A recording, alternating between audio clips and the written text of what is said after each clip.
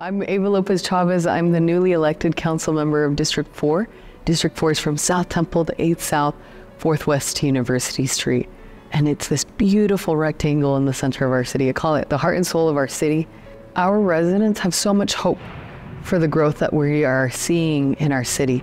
And we want to do it in a way that's smart, that's this acupuncture development where we identify housing need without sacrificing our neighborhoods. I think this is a huge opportunity that I see as a council member to exercise my powers in a way that actually uplifts that history of our neighborhoods.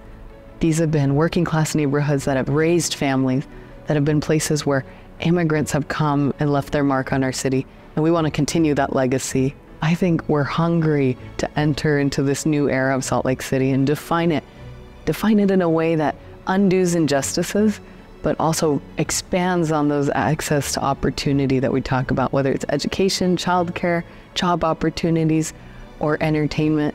We want everybody to visit our downtown and to feel safe. We also want our neighborhoods to feel celebrated and to identify with the rest of our city. You know, when I talk about service, for me as a kid, I saw many injustices.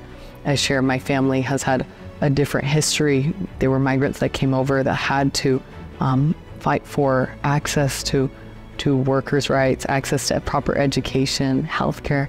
And I think as the closest branch of government to our people, to our neighbors, since I was a kid, I have seen these injustices stop and create barriers for people. When I came back to Salt Lake City, I was the first one to be born stateside. I was born in Salt Lake City. And almost 30 years ago, I saw my family get pushed out. They moved to Idaho. So a decade ago, I had the ability to come back to the city I was born in, and I was immediately accepted. I felt like the beauty of our community was that we treat it as a family, chosen family. You know, I'm the oldest of 4 in my family, and I talk about it. I'm Latina, I'm proud of my Mexican heritage, and it's something that I bring these values of family first, familias primero, into this story and into my policymaking decisions, because I think it's something that identifies with each family in our city that we're able to promote and progress. So when I talk about service, again, it's in service to our families.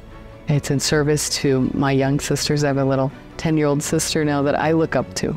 And I think in every decision that I make, what is something that's going to help the incoming generation so that they can have, that daily life can be just a little bit easier for them, whether that the transit that they're taking to university when the time comes, or access to proper air quality that they breathe every day, or the economic opportunities to become a future homeowner, to transition from renter to permanent resident of Salt Lake City.